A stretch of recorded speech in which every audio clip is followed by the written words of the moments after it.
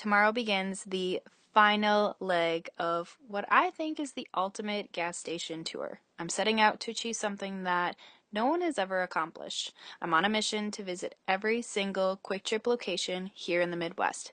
That's over 877 stores altogether. And what's better is that we'll all be done on my motorcycle. Good morning, day 3. I got a solid 8 hours worth of sleep last night and I feel fantastic. You can't tell though that I'm a little tired, but honestly I feel so refreshed right now. So goal today, I'm in Minnesota. There are 3 different states I'll be in today.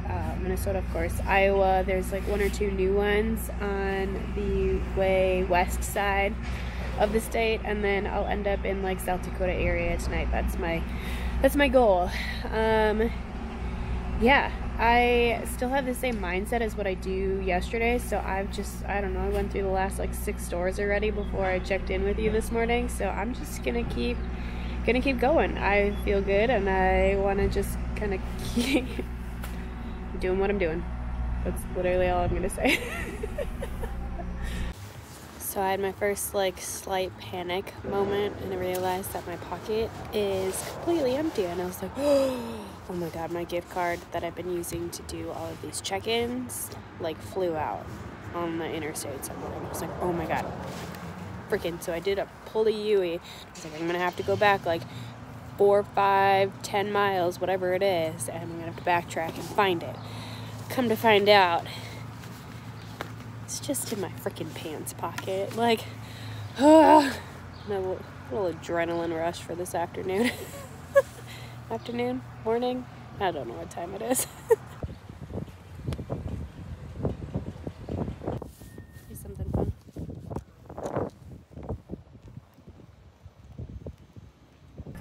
Okay, I have to be honest, I didn't think it was going to be over 90 degrees. Well, not quite. High 80s during this trip. That I am welcoming the like small patches of rain that's come through. It's kind of nice to cool off a little bit, but I'm gonna go inside and grab myself a vanilla smoothie, cool off for a little bit. I think that's a good choice.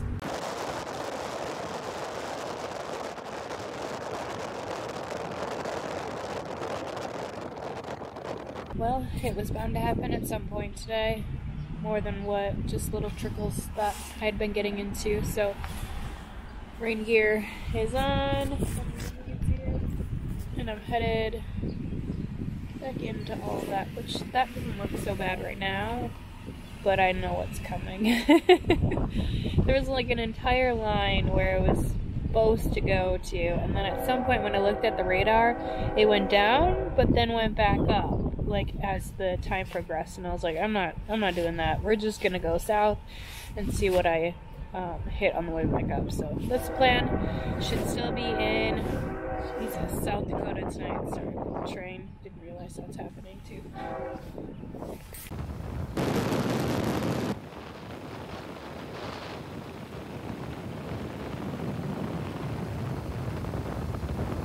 Can still see where my Gore-Tex helmet liner was, but I swear the best sunsets are always after a rainstorm. Like, look at this Kwik star right now. It's freaking showing off. Looks so cool. This is like one of my favorite times to be at Kwik Trip and Kwik Stars. Is like 10 o'clock at night, 11 o'clock at night. Things are quiet. There's not a lot of cars and people. The lighting here in these new stores are just delicious. But I was thinking back on today, and there really wasn't anything like large, outrageous, momentous, whatever events that happened. It was just a lot of the small moments that made up today. There was a gentleman pulled up to me when I was having a quick snack in the parking lot on a Triumph trail bike, an old beautiful bike, and of course we got to talking because we're motorcyclists, but he was telling me how he did a century ride on that bike and a handful of other stories. It was just awesome to connect with him. There was a father-daughter duo that I could tell she was just like beaming with confidence. She was so excited. Come to find out, they were doing kind of a celebratory ride because she just got her license and they were getting a snack, a quick trip together, getting gas. It was a really cool moment. I didn't quite interrupt, but I was glad to kind of pull up next to them and hear their story. And there was a gentleman, when I was in the middle of the Minnesota ones, I pull up just to a normal gas stop to get my gas receipt, and he comes barreling out of his car. I had to turn down my headphones. I had Journey blasting. I was like very confused. He was so excited to meet me and introduce himself, and his wife Ashley. He was telling his wife last week when I posted a reel on Kwik Trip announcing this final leg. He goes, "Wouldn't it be super cool if we ran into her at one of the stops?" And I guess he manifested it somehow, some way, because that's what happened. And it was so fantastic just to feel his energy, because he was just so excited for me. And honestly, he goes, "My day is made because of you." And I was like, well, fantastic, because honestly, he made my day even better. I loved it. I loved those moments. Just thinking the rest of the day, it was just, yeah, there was rain, of course, and that's always going to be something that's going to happen. I've got the rain gear on to handle it, but it was that sunset afterwards that was just fan-freaking-tastic. I swear, every time it rains, it's gorgeous for a sunset. But yeah, that's all I can really think of right now. I'm gonna sign off for the night, find a hotel room. Should be pretty easy because I'm familiar with this area. Last year we were here, we were coming from Sturgis or the Black Hills area, and this is where we stopped for the night.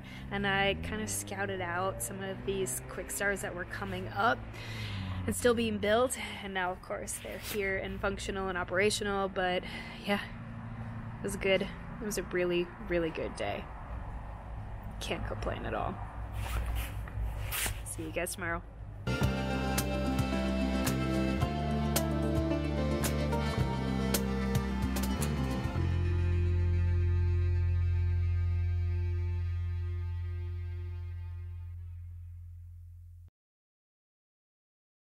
Today was the first time I had a casualty with my bike. I am wired to just go. Like, there is no let up. I want to go to the next one, and then the next one, and then the next one, until I'm pretty much exhausted.